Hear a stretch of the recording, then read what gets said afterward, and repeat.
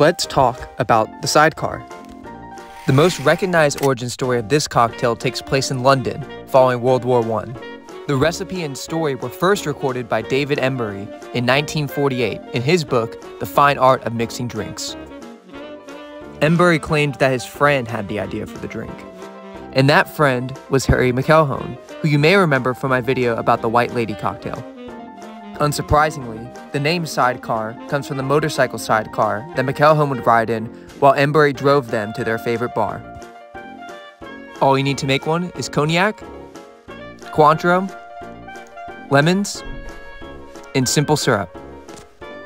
Fill up your shaker with some ice and add all of your ingredients. Shake for about 15 seconds and strain into your glass. Follow for more videos like this.